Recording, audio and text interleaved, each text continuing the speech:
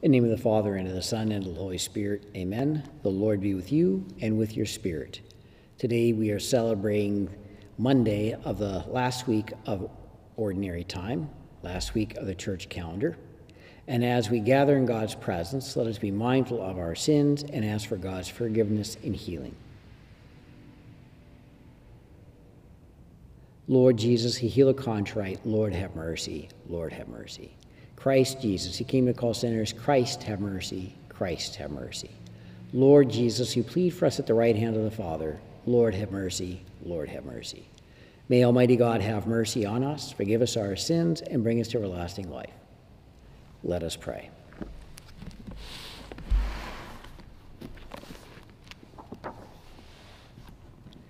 Stir up the will of your faithful, we pray, O Lord, that striving more eagerly to bring your divine work to fruitful completion, they may receive in greater measure the healing remedies your kindness bestows.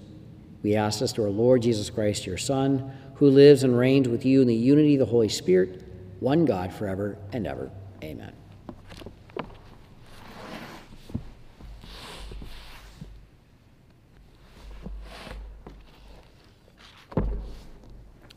A reading from the book of Revelation.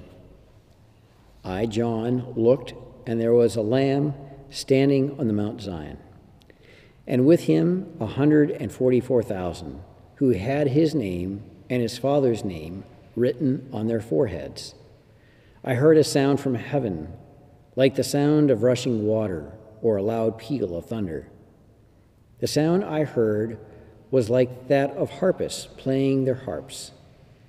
They were singing, and what seemed to be a new hymn before the throne, before the four living creatures and the elders. No one could learn this hymn except the 144,000 who had been ransomed from the earth. These are the ones who follow the Lamb wherever he goes. They have been ransomed as the firstfruits of the human race for God and the Lamb. On their lips no deceit has been found. They are unblemished. The word of the Lord. Thanks be to God. Lord, this is the people that longs to see your face. The Lord's are the earth and its fullness, the world and those who dwell in it. For he founded it upon the seas and established it upon the rivers. Lord, this is the people that longs to see your face.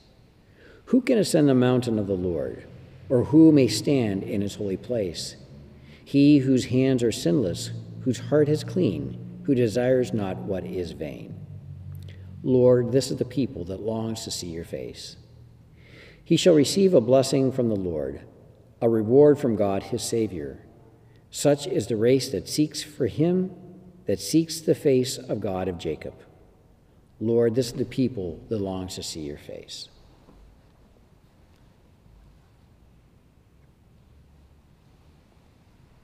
The Lord be with you and with your spirit. A reading from the Holy Gospel according to Luke. Glory to you, O Lord. When Jesus looked up, he saw some wealthy people putting their offerings into the treasury, and he noticed a poor widow putting in 2 small coins. He said, I tell you truly, this poor widow put in more than all the rest. For those others have all made offerings from their surplus wealth, but she, from her poverty, has offered her whole livelihood. The Gospel of the Lord. Praise to you, Lord Jesus Christ. Jesus does not deny that the wealthy people have contributed far more money to the offertory than this poor widow. But what he does acknowledge is the fact that her gift is complete, a totality of everything that she has. And it is that quality of completeness, not holding anything back from God, that spells something very significant and important about how she responds in her relationship with God. So God really does not expect a lot from us. He knows what our capacity is, so he's not expecting a lot. But what he is expecting is everything that we've got. So it's not about quantity, it's about quality. There needs to be a totality, a completeness to our commitment to God. When we hold things back, God cannot transform it, can't turn it into our benefit. So when God is asking for something from us, asking everything from us, it's not so to strip everything away from us, but rather for him to take our meager contribution, and if it's in our totality, God responds with an abundance from his side of the equation. We see this in the miracle when there's thousands of people hungry. Jesus asks his apostles to fess up. What do they got? 5 loaves and 2 fish are all that we've got. Jesus doesn't say, well, bring me half. Keep a fish for yourself.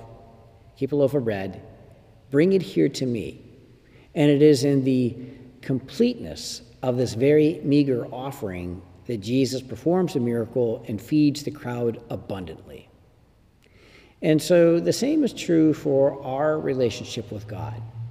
If we bring our total hearts into our relationship with God, the repayment is with the totality of God. All that God has to offer becomes part of the package. So it's one of those deals where it doesn't need to be a lot, it just needs to be everything. It's a paradox. I know it's not a lot, but that's all I've got. With confidence, we now bring our needs, however large or small, to our loving God. For church leaders, may the Holy Spirit continue to strengthen them in shepherding their flocks, we pray. Lord, hear our prayer. For leaders throughout the world, may God bless their efforts to end hatred and violence, we pray. Lord, hear our prayer. For those facing persecution for the sake of righteousness, may the Father grant them strength and comfort, we pray. Lord, hear our prayer. For a faith community, may the love of Christ help us to sow seeds that bear much fruit, we pray. Lord, hear our prayer. For Anne and Ken Adams, for whom this Mass is offered, we pray. Lord, hear our prayer.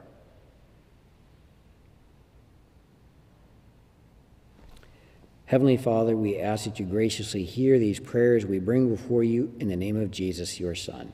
Amen.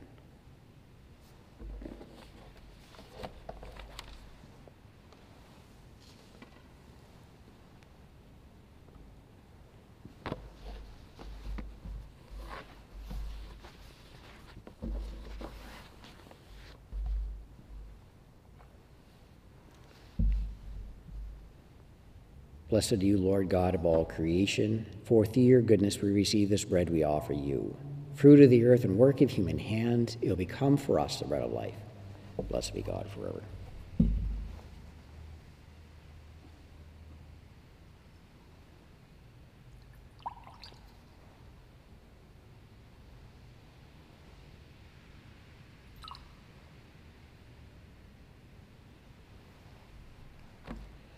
Blessed are you, Lord God of all creation, for through your goodness we receive this wine we offer you.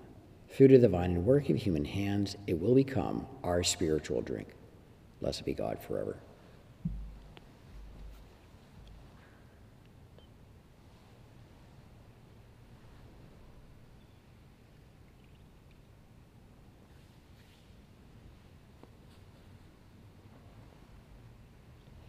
Pray, my sisters and brothers, that my sacrifice and yours may be acceptable to God the Almighty Father. May the Lord accept the sacrifice at your hands for the praise and glory of his name, for our good and good of his holy church.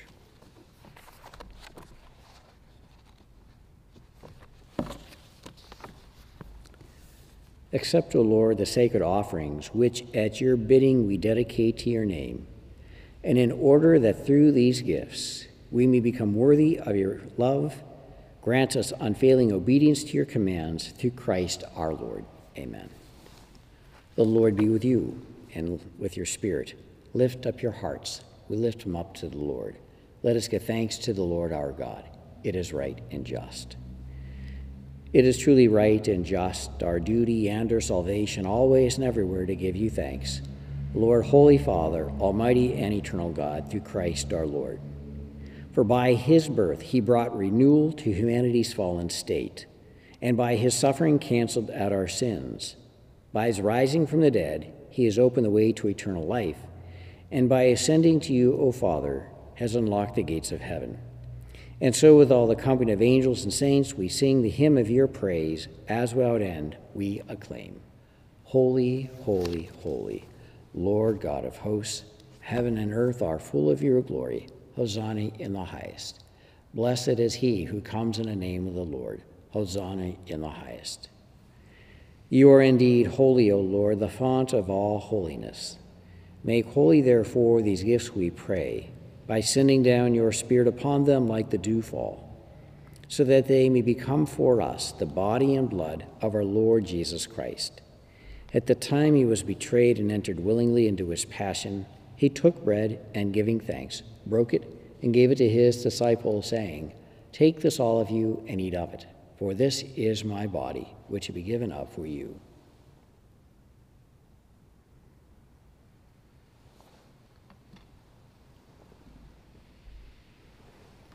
In a similar way, when supper was ended, he took the chalice, and once more giving thanks, he gave it to his disciples, saying, "Take this, all of you, and drink from it, for this is the chalice of my blood, the blood of the new and eternal covenant, which will be poured out for you and for many for the forgiveness of sins. Do this in memory of me."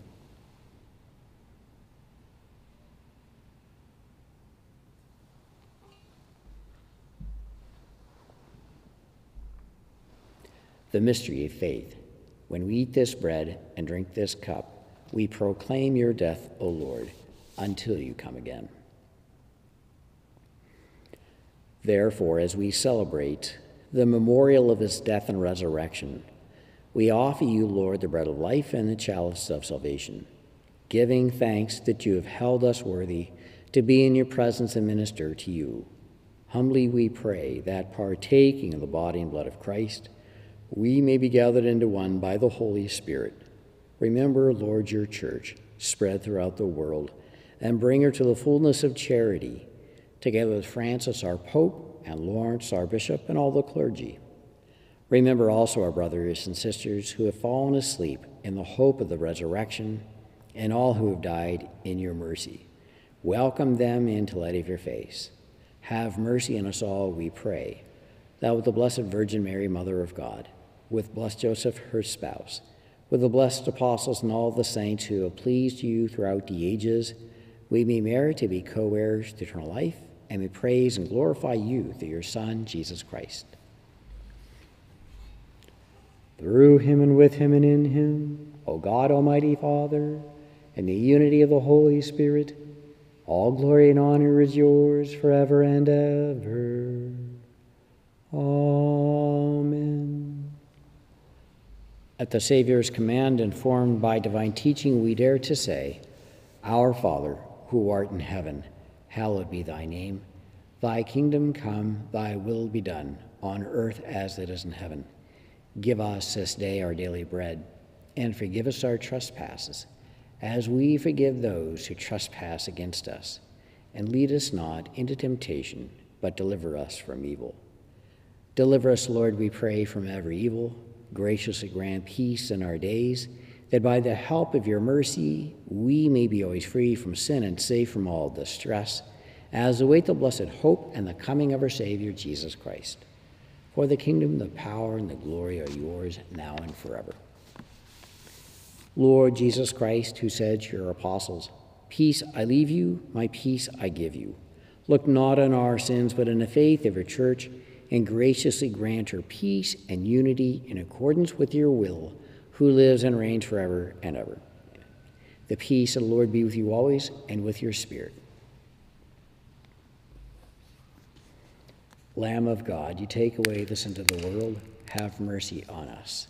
Lamb of God, you take away the sins of the world, have mercy on us.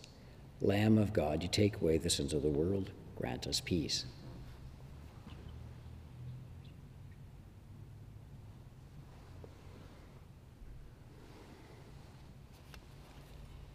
Behold the Lamb of God. Behold him who takes away the sins of the world. Blessed are those called to the supper of the Lamb. Lord, I'm not worthy that you should enter under my roof, but only say the word, and my soul shall be healed.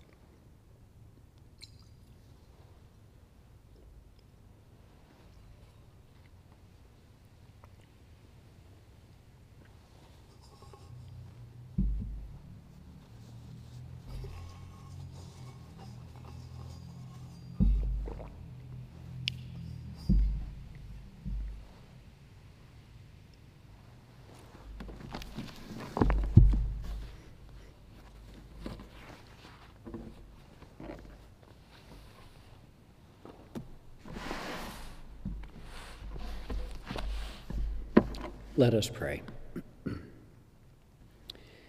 We pray, Almighty God, that those to whom you give the joy of participating in divine mysteries may never be parted from you through Christ our Lord. Amen. The Lord be with you and with your spirit. May Almighty God bless you, the Father, the Son, and the Holy Spirit. Amen. This Mass is ended. Let us go in peace. Thanks be to God.